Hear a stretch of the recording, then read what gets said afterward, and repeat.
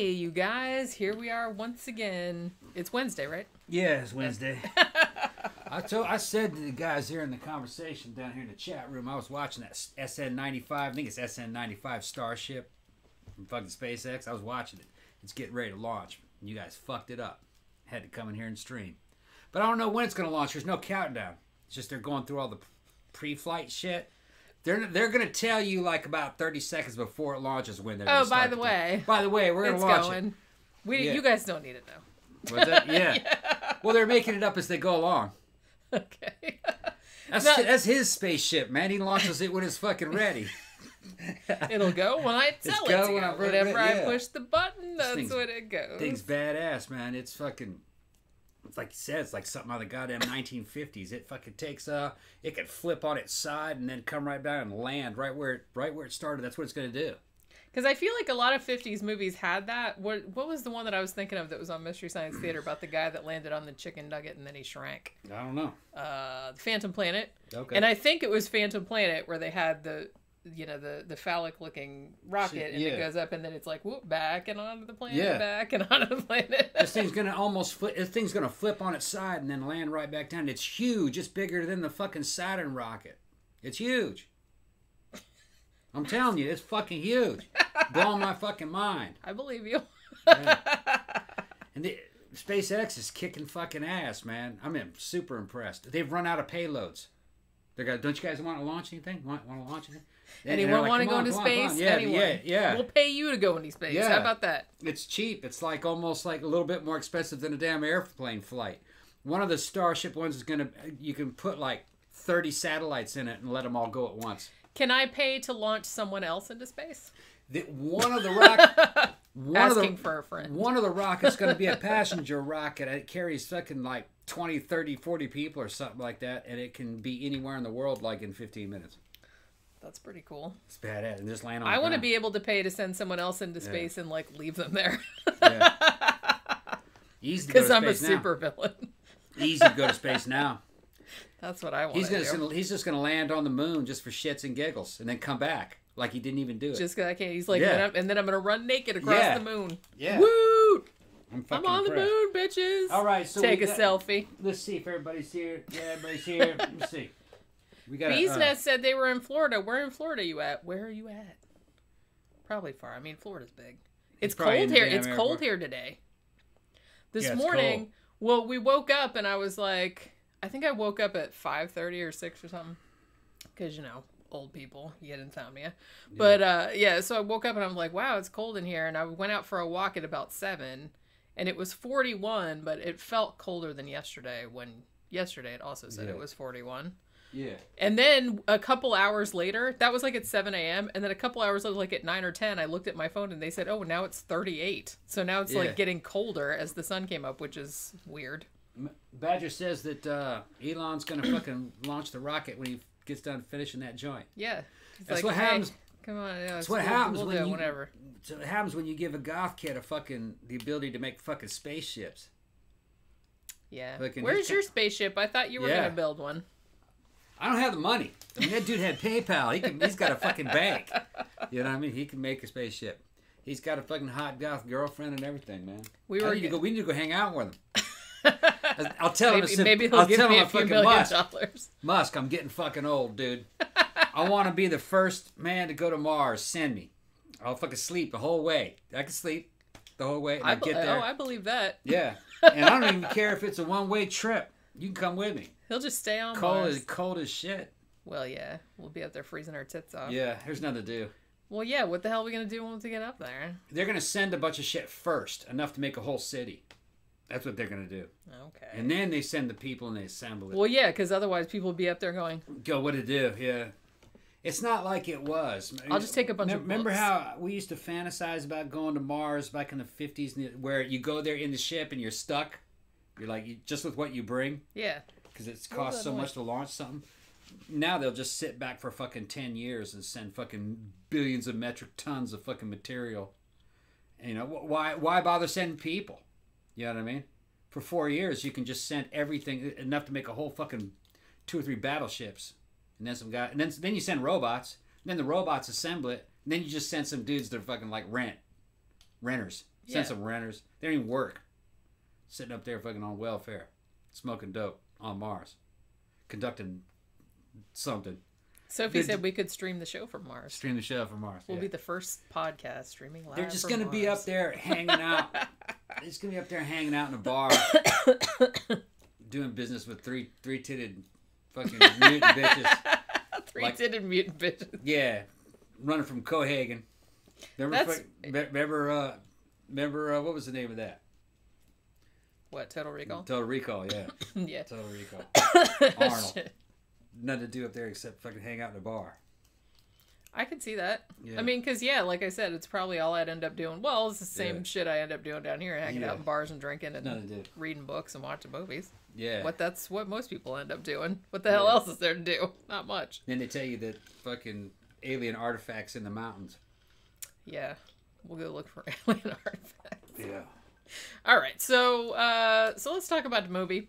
Yeah. This is a documentary, so, you can't say, too much about it. What my original plan was, because I saw that Shudder had added a new movie, and usually I like to watch the Shudder ones and then I'll review them. So I watched it last night, and it's an okay movie, but it wasn't really a horror movie.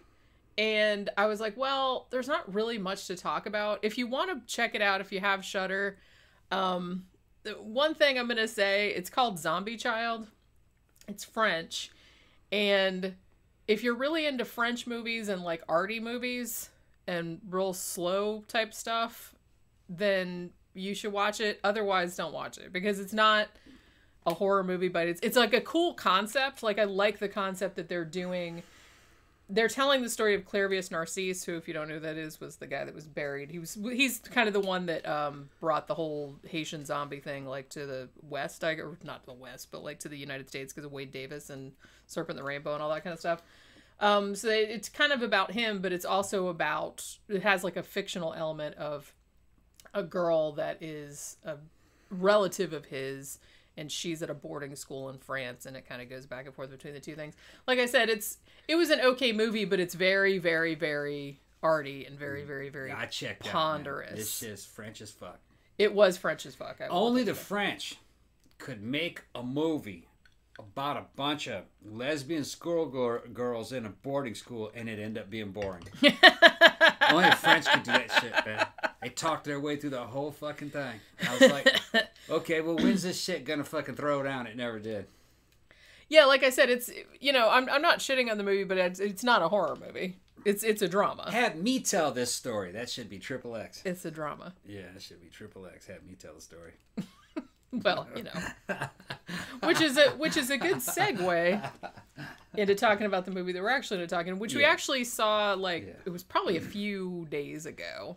Yeah, this one was a lot better. It was a This was on Hulu, but I think it's on Amazon Prime as well.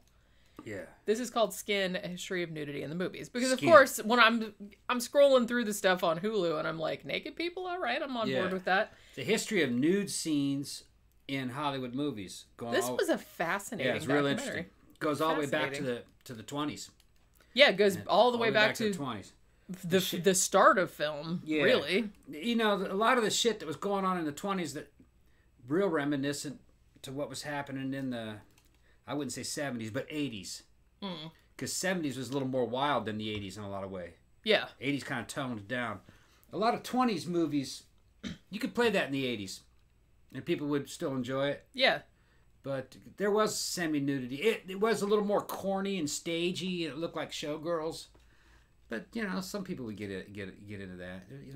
The horror of the 20s was better. It was pretty good. True. Boris Karloff, Bela Lugosi, the Black Cat. That was 30s. 30s, yeah, true.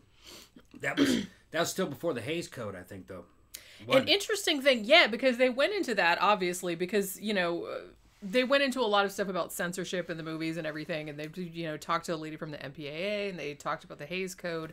One thing that I wasn't real aware of is that even though the Hays Code passed whenever it passed, 1934, whenever it was, a lot of that doesn't necessarily mean that all the movies adhered to it, and it wasn't a big, it didn't seem like it was super enforced at first. Yeah. Even after they passed it, some movie makers were still, they just did the shit anyway, and it's... My favorite. Nothing much happened. My favorite old movie that was wild was Boris Karloff, Bela Lugosi, The Black Cat. It's not very long. You could probably see it for free on YouTube.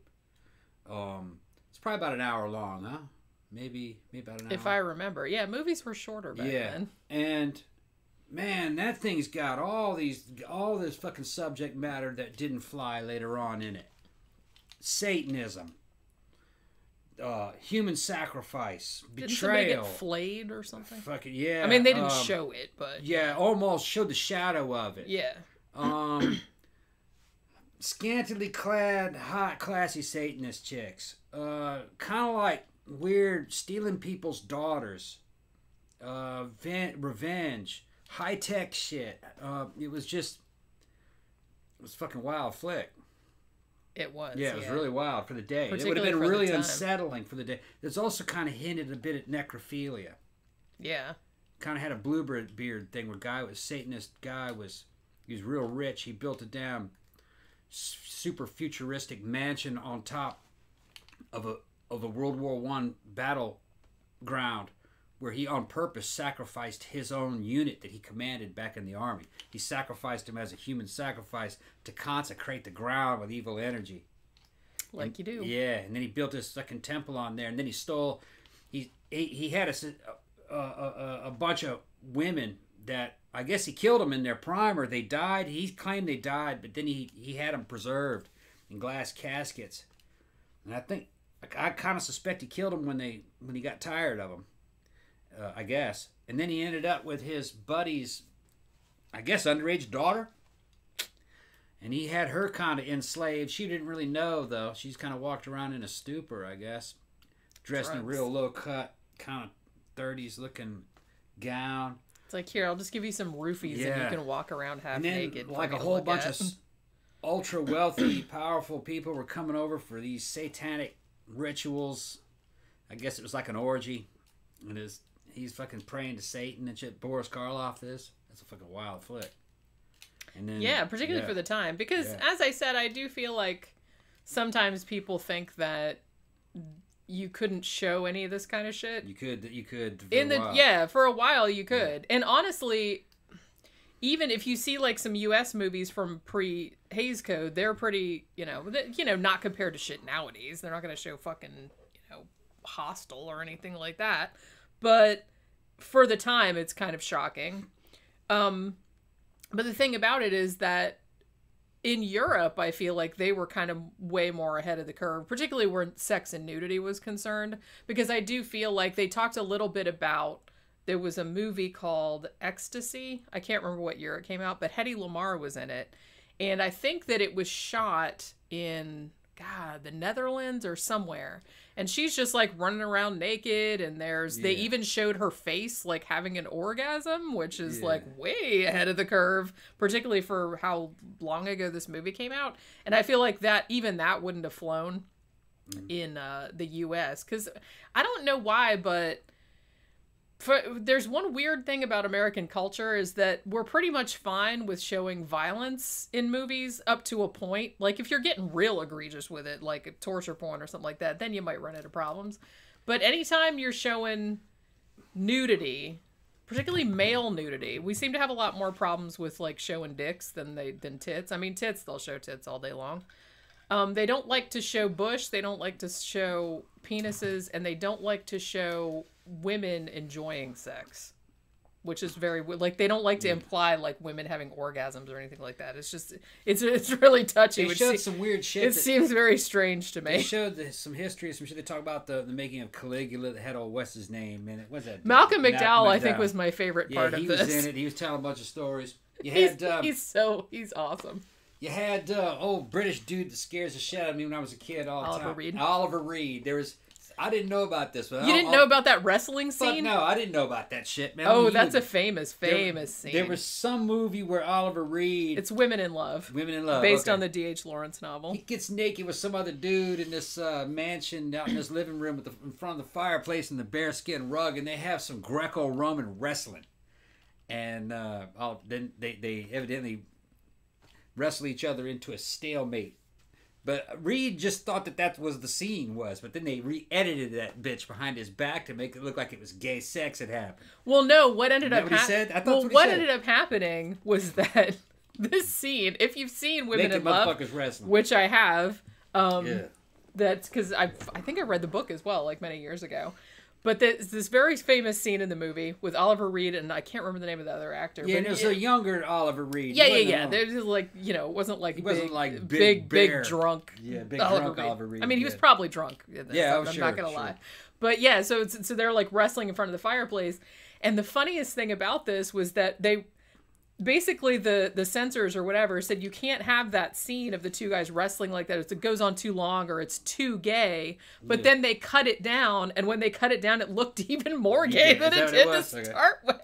Because it's like then it didn't look like they were wrestling. It looked like they'd been fucking, and then they were laying there going all spent and everything.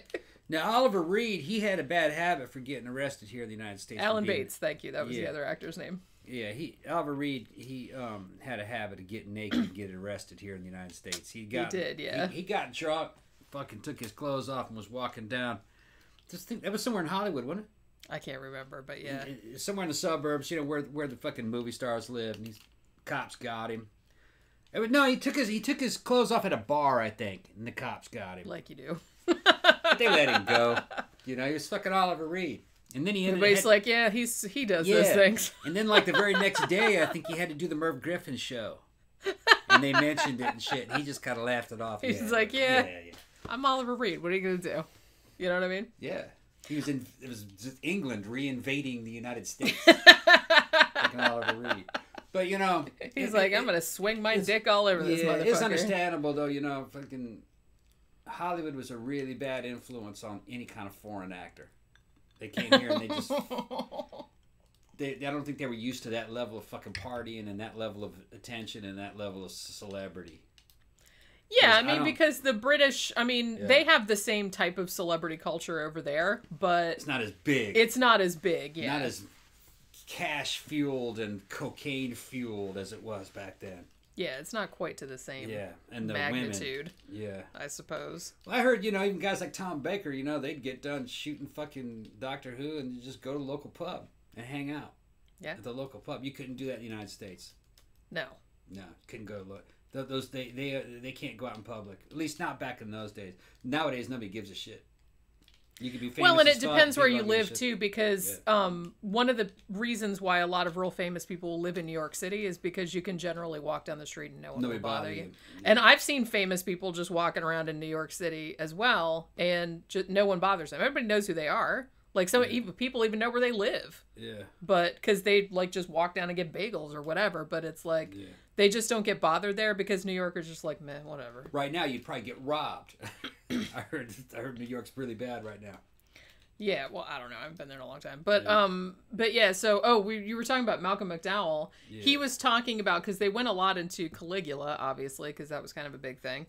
And the funniest thing about that, I don't know if this is true or not. Malcolm McDowell says, he's like, well, basically everybody else was naked in Caligula. And he'd been naked in a bunch of other movies, obviously. He was in If, he was in Clockwork Orange. And he was naked in that too, had somebody looking up his butt with a flashlight, you know. So he said, well, I feel like if I'm Caligula, that everybody else is naked and I'm not. Because it's like a power trip type thing. So he's like, I'm going to keep my clothes on in this because everyone else is naked. But he says, and I said, I don't know if this is true or not, but he said that he didn't know that this was going to be like a straight up porn movie. Because it essentially is a porn movie. Kind of, yeah. He said he didn't really know that. He's like, because... He's like, what they would do is they would have footage of me just like looking wistfully over there, like looking with satisfaction or smugly or over there or whatever. And then it's like, and then they'd edit it. So there was like this big fucking orgy with all these naked people. Like fucking, he's like, I wasn't really looking at that like when they shot it. But when they edited it back, he's like, so I went to go see the movie and I'm like, what the fuck happened? I remember seeing that movie a long time ago. And really, I didn't walk away from it thinking that it was that pornographic. It was X-rated. But X-rated didn't mean XXX. It was very different. It's kind of like a real hard NC-17 by today's standard. They went a lot into X-rated, but not XXX. Here's something that I didn't really, or maybe I did know this and I forgot about it. But basically, the X rating it wasn't like an official thing. It just means they couldn't rate it. It wasn't rated. Yeah, so they put the X on. They're like, well, they said that's why porn movies and any movie you could slap an X on it. Yeah, it didn't have to be unrated. It didn't have to go through the MPAA or whatever to get that rating. You could just put it on an X.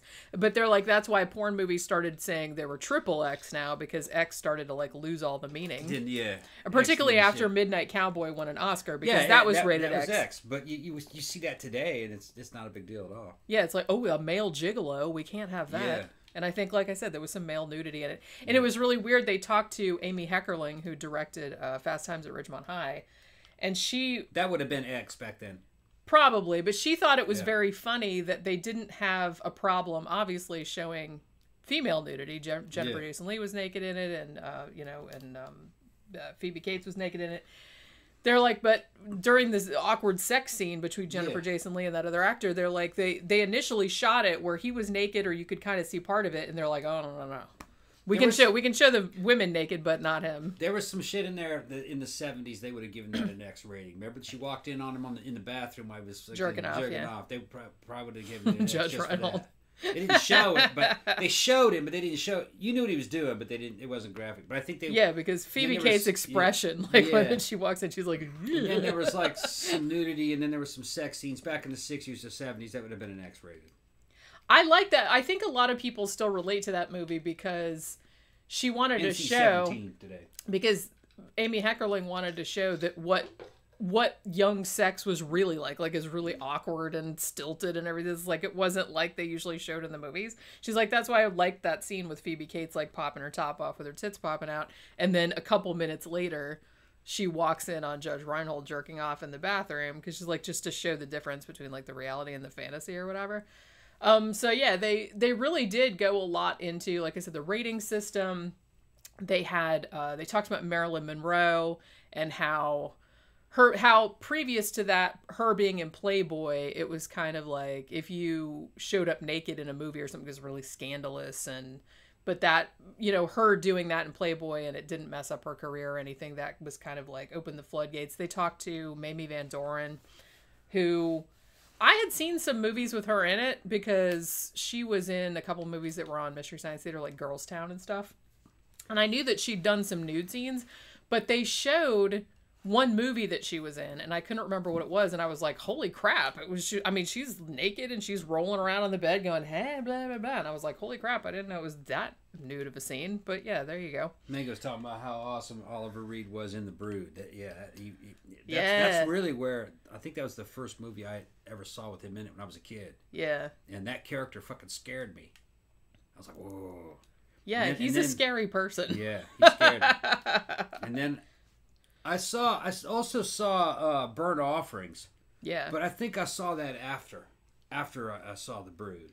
But Oliver Reed intimidated me when I was a little kid.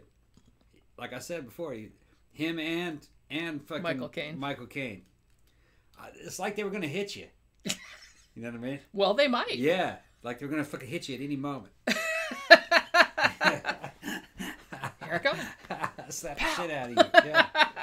It's like, that motherfucker's gonna slap the shit out of me.